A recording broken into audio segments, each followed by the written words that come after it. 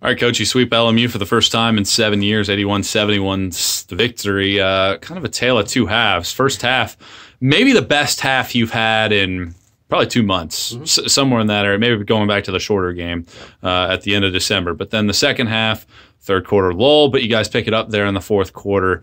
How do you assess the overall game, a 10-point win, but some lulls there in the third quarter? Well, in the situation we're in right now, getting a win over a quality opponent like LMU and a team that had jumped us in the standings. And, we needed this victory. This would have been a really tough loss to endure at home, which would have been back-to-back at home, which hadn't been done in a long time. And a lot of things were there.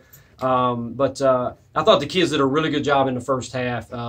Shot selection was a lot better. We worked it inside. We got kickouts. And then, we shot the ball really well that first half. I think it was 60-something% from the field and 50-something% from the three. But a lot of those threes were coming from the post and coming out, and they were burying them, making it. So, yeah, that was a really fun half. We got into the press a little bit, got some turnovers, created some steals and some easy opportunities that way. But coming out in the third, I knew 16-point lead wasn't – I told them it can be gone in a heartbeat. But the thing of it is we came down first 4, 5, 6 possessions, turn it over, just sloppy stuff, just stuff that we'll have to go back and watch film tomorrow and kind of point it out. Like, you can't do that kind of stuff and expect to win. It almost cost us because it gave LMU a lot of momentum. Gave them some life, and then, you let those guards start going. Those twins can play. They're really good, and they get another freshman. Freshman last week against Wingate, last game against Wingate, and then Profit comes in here and goes for maybe a career high. I'm not sure. Goes for 17 points. So they just really good. They did a good job. They crashed the glass like we knew they were going to, and in turn, we didn't crash the glass. But overall, it's a good win. It gets us where we need to be back in the conference standings, gets us a sweep over LMU, like I said, hadn't been done in quite a while. Let's turn our lens to the second quarter there alone. 11 turnovers forced. I think you scored 19 or 14 points off of turnovers in that quarter as well.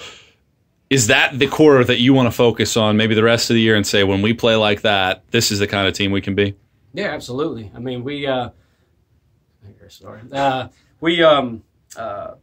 when you get into the press, we didn't press the whole first quarter, but I felt like they had a lot of guys that had stayed on the floor almost that whole first quarter. We got in the second quarter, and it's like, all right, let's just try to pick some things up here, see what will happen. But the thing of it is they played really hard out of the press. And at times we haven't done that kind of stuff. And so we got into got them into quick shots, and they weren't making them. And then we got some turnovers, got some easy stuff. So it was, I coming up the steps, and I had my high school coach had told me, he's like, man, that was one of the best quarters I've seen. And they were energized. And, I think we got a play down here, maybe an and one or something, and everybody rushed to pick them up. Those are all the things that we've been preaching to them. So it's good to see them play that way, because that's a quarter that we can go back to. When you take the open shots, don't force it. You don't get stagnant on the offensive end. You play hard on the defensive end. You can still be a really good basketball team, because we know we are. And we beat a good team tonight. I mean, LMU had won quite a few games in a row, had moved to third in the standings and right in there in the regional rankings. So, very good win for our basketball club. Let's look at a couple individuals. Harris Price, her first career double-double with the 10 rebounds there.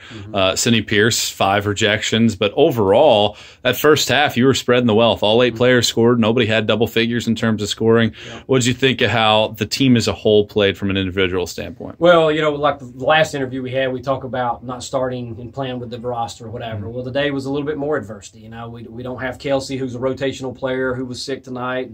Don't have Bean, who doesn't typically get minutes, but, she's sick. Bunch, who's played before, rolled her ankle. So we were down to 11 tonight, and, they're